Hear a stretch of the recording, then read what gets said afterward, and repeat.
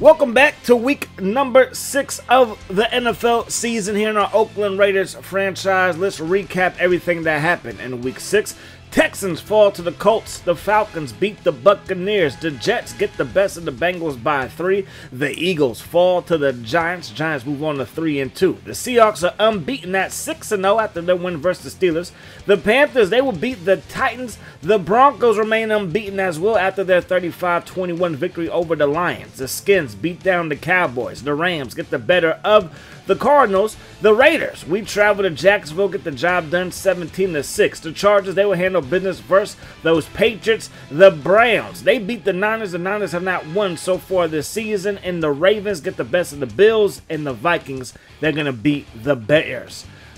Excuse me. Anyways, man, Peyton Manning has the #1 quarterback rating in the league. Blake Golson has thrown for the most yards, 10 touchdowns for him as well. 15 touchdowns for Tom Brady, Michael Vick, and Jake Plummer. Yes, Michael Vick is now a Cleveland Brown.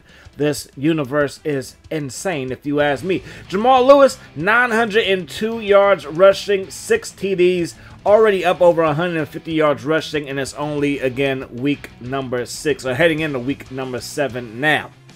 Starvin Marvin, 621 yards receiving, plus 7 touchdowns this season. But Mr. Davis, the dynamic duo of Vic to Davis, has been lighting up the AFC North. Fisher has the most tackles at 57. Most tackles for loss goes to Peter Sermon. Most sacks, Mr. Weaver of the Green Bay Packers. And the most interceptions, Marcus Trufant of the Seattle Seahawks. And then 3 guys are tied for the most fumbles forced, and that's Singleton, Freeney, and Posey. Now it's time for our game versus the San Diego Superchargers. Both teams are looking up at the Denver Broncos. If we win, next week's game versus the Broncos might be for the first place spot in the AFC West. They're going to run the ball with Tomlinson, and Mills is a crazy athlete at the end. Great speed, great strength. Can he put it all together and have a great NFL career? They're going to run the ball with Tomlinson, brought down by Pearson, and that's going to result in a first down. We're going to send a pass rush at Rivers, but they pick up the blitz, and he throws a strike to Dyson. First down. So 1st and 15 for Rivers. Takes a shot deep, and Tim Dwight coming through when they need him to. So the Chargers are doing whatever they want to do. They're going to throw the ball here to Ship on the screen pass. Execute it perfectly. He goes untouched to the crib. So a beautiful screen pass results in a touchdown, and we find ourselves down by 7. Going to fire to David Boston, picks up 15 on 1st and 15, and we have a first down. 3rd down and 4 after the run to Jackson. Looking downfield, caught by Eubanks, takes a big hit, but he keeps on ticking. Move those chains. Golston fires it to the left side, and Doug Jolly getting open for his quarterback. Big time pass there. We throw it to Eubanks, and that's going to be another chain mover, and we're up inside the red zone. That pass is caught, and we're inside the 10 now. David Boston, thank you for your hands. We're going to run the ball with Jackson. North and south, takes it down to the 2. 1st and goal. Follow your big fullback, which is Swain, because McCrary, he wasn't feeling too good after a couple of plays. Had to sit down, but he will be back in action. Please believe it. Fullbacks are built differently. 7-7 is now the score. They're going to run the ball with Tomlinson. Tomlinson going to pick up not a darn thing. They throw it to the flat. Caught by Wilson. He gets tattooed by Martin. 3rd down and 8 to start the second quarter, and our defense is all over the place. Jason Hayes gets the TFL there, and he's going to be going up against the X-Raider, Langston Walker. So we're going to see what happens in that matchup. Doug Jolly hauls this one in, gets upfield, has a first down for those Raiders. We're inside the red zone here on 2nd down and 12. Throw it to Swain again. Sometimes those tight ends at fullback make great pass option. Then McCray's back in the ball game. He got pancaked by Powell. Powell grabbed the face mask just a little bit, so it's not enough for a first down. So we will accept the penalty, but not go for it on 4th and inches. Settle for the field goal. Kick is up. Kick is good. So Wilson, he makes the play on 3rd down that keeps the drive alive. Coleman going to tattoo Tomlinson. 4-man rush by the Raiders here on 3rd down and 10. And that pass caught by Tomlinson but out of bounds, so we take over. Blake Golston slides to the right. Going to find Doug Jolly. When we go split backs, he is our fullback because I'm not running out of that formation. Doesn't make sense. We're going to go to the ground, though, via the sack. So 3rd down and 20 now. Golston going to take a shot deep, and that pass is well defended. So the Chargers have a chance here. Minute 10 on the clock. That pass caught by Antonio Gates. And that's going to be a gain of 6. 3rd down and 4. Decent pass rush, but not going to get there. But we do force an incompletion. And now our offense has a chance to come right back at him. And come back at him we do. Doug Jolly down that seam. Move those chains. 3rd down and 10. Looking downfield, and we're going to get sacked. So we're going to call a timeout with 1 second on the clock for 4th and 17. Going to try a Hail Mary.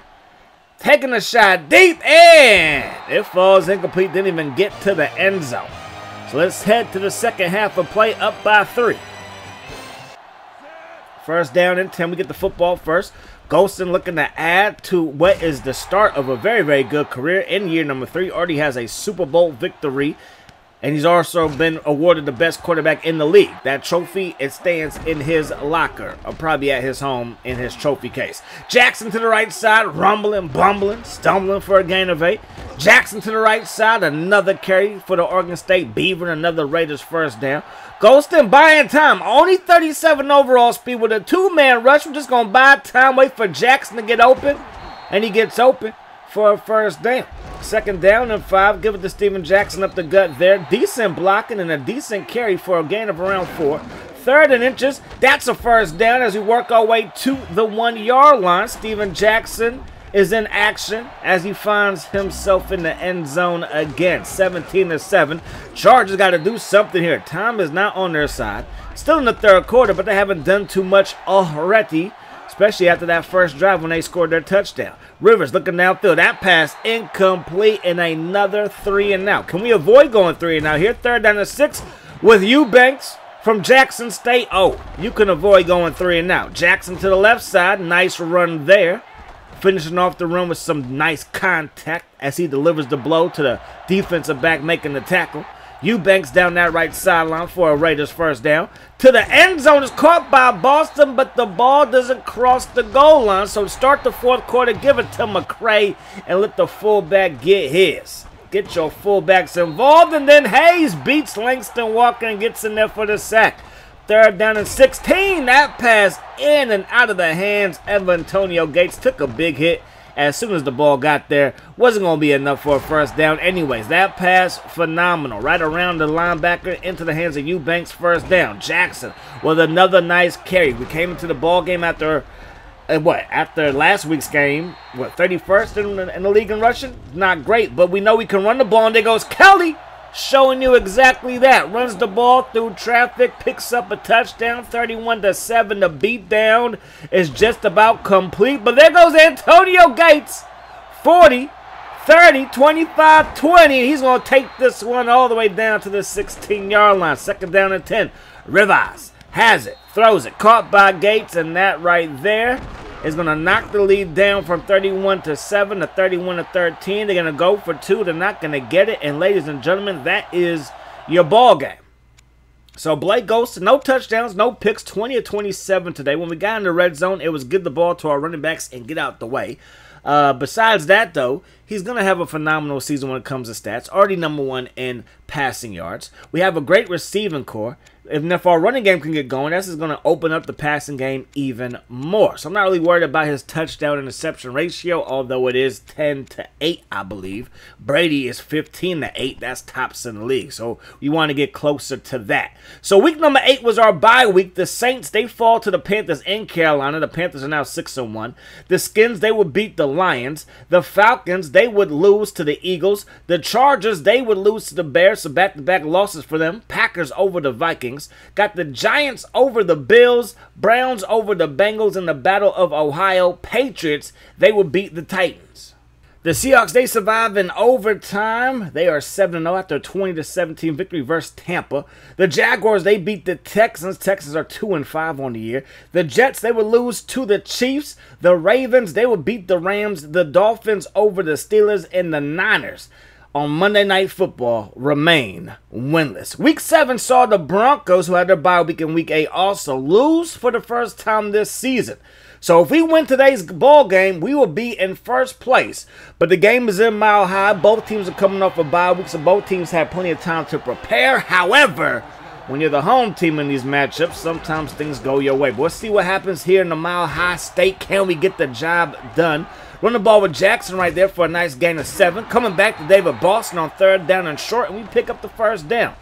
The O-line picks up the blitz there. Going to give us plenty of time for Eubanks to get open and Golston to throw a perfect pass to his draft class mate.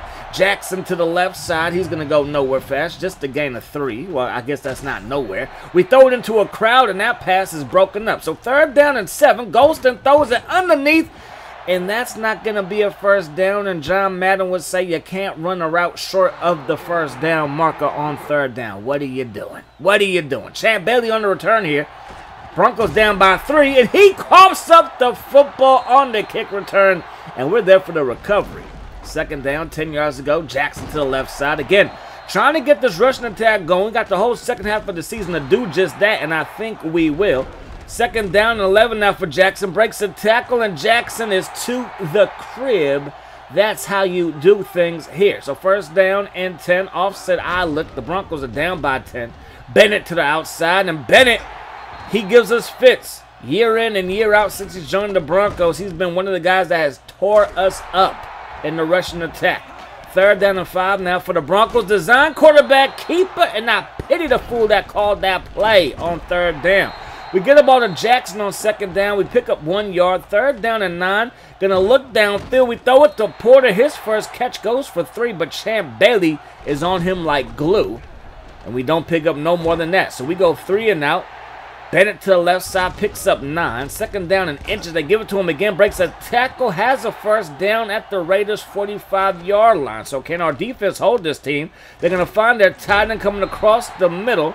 And that's going to result in a gain of 8. We send a blitz. We hit Plummer. But Plummer gets it to Bennett. And Bennett turns nothing into something. And Napoleon Harris is shaken up to end the 1st quarter. So 1st down and 10. Plummer gives the ball to Bennett. Has space to operate. This Broncos O-line is just pushing our D-line back like it's nothing. Weaver makes the catch right there. Toss play to Bennett. And Bennett has reservations for 6. Broncos made it look too easy on that drive. We're dropping back. Got Doug Jolly wide open. Wanted to make sure he stays up that sideline and doesn't veer out of bounds before the ball gets to him. And it would have been incomplete. There goes our 37 overall speed quarterback picking up a gain of 5. Going to drop it off to McCray on 3rd down, and that's not going to get the job done. So we got a 1st down on our first play, but then we basically go 3 and out after that. So the Broncos take over. They run the ball with Bennett, and Bennett's going to get busy. Bennett all the way down to the Raiders' 31-yard line. 86 yards rushing for the Broncos as a team so far, and it's basically been all Bennett. Gain of 3 right there. They give it to him up the gut. Breaks a tackle, but then it gets put down by Williams. Plummer dropping back. We get a good pass rush, but the ball gets out there as quick as you can imagine, and Thompson holds it in for a 1st down. They drop it off to Mike Anderson. Breaks 2 tackles, still on his feet. Put down by Gibson inside the 5. And then Bennett following his big, I guess you could call him a fullback. He wears 83, so I'm guessing he's a tight end playing fullback. But my goodness, he laid a pancake block on the outside, and Bennett got to the end zone. We need some more of that in our life. Jackson to the left side, and that's going to result in a gain of 9. Give it to Jackson here. Good blocking, has something to find, and he finds a 1st down. We want to find those more often. That pass broken up. Now we're looking at 3rd down and 13. Golston slides right. Gonna readjust Porter's route, but gets hit sticked in the process, and that pass falls incomplete. Right over the middle, and Plummer's pass was absolutely phenomenal. Plummer has it. Throws it. It's going to be intercepted by Harris. And that right there is going to bring their drive to an end. That's going to give us a chance to take the lead right back. But, Champ Bailey is the player hater of the year. Bats that one away. Goes to looking for Eubanks. Overthrows him. Now we got to settle for a 55-yard field goal. It is never easy for me, but in Mile High, kicks can be had in this thin air. And it sure was had right there. Accuracy was pretty darn good, as well we know Janikowski got a boot. 2nd down and 5. Plummer up the gut with a QB keeper, and that's going to work that time. We're going to send the blitz, not going to get there. That pass caught by Ashley Lally. Now Plummer over the middle. Going to find his man, but the ball is out of there. Crowell jumps on top of that thing, and we take over with 13 seconds on the clock. Going to take a shot deep. Tight coverage, and that pass falls incomplete. Third down now, only 8 seconds on the clock, and a look downfield caught by Boston, and Boston has us at the 40. We might be in field goal range, but you know I'm still a nervous kicker. I know that I just did, but I'm still a nervous kicker. So we're going to get a little bit closer. 51-yard attempt is up, and this one is good. The way we kicked that thing 40 from the 40 probably would have been easy. But again, your boy is a nervous kicker, all right? So we're going to send this one deep, and Champ got tagged too. We ain't trying to hurt the man, but if he has to, miss some plays on defense so we can get Porter the ball a little bit more, I'll take that. Second down and 2. That pass caught. Thompson breaks the tackle. Caught by Tillman. That's a touchdown saving tackle by Peanut. They're going to run the ball up the gut. Harris with the stop. They give it to Gaines, and Gaines, I don't think he gained a thing. Mills is there for the stop. They're going to run the ball with Bennett, and our defense is flying around now. So third down and 4. Can we get off the field? Plummer throws it. Caught by Lallee. Tillman is there for the takedown, but it's a first down for the Broncos. Gaines up the gut. He fumbles it, and Anderson jumps on top of it, and maybe we should have challenged the fumble because maybe he was down. Bennett in the flat with all that speed. He just ran away from the guy covering him. He gets into the end zone, 20-16. They go for 2. They get it, and they're up by 6. So we got to drive downfield to match this team score for score, blow for blow, and we're going to pick up a gain of 9 right there. Now we give it to Jackson. He's weaving through traffic. Got a mean block by Boston. Springs him down that left sideline. And we're up to the Broncos' 30-yard line now. Looking for Eubanks. Another dime to Eubanks from Blake Golston. We're going to find Steven Jackson in the end zone, and we take a 1-point lead. So the game for first place in the West is living up to the hype. Plummer under pressure. Going to sidestep. Then he gets brought down by Harris. Third down and 12. He sent a blitz. Is not going to get there. And Lallee has been open. And Plummer has been cooking. Plummer to the right side. Has a man open again. That's Thompson who holds that one in. Fourth quarter now. Bennett to the right side. Brought down by Wells. Looking like a good outside linebacker. Him and Mark could be a dynamic outside linebacker pairing for years to come. That pass is caught. And that's a first down. Bennett to the left side. Takes 2 Raiders to bring him down after a gain of 4.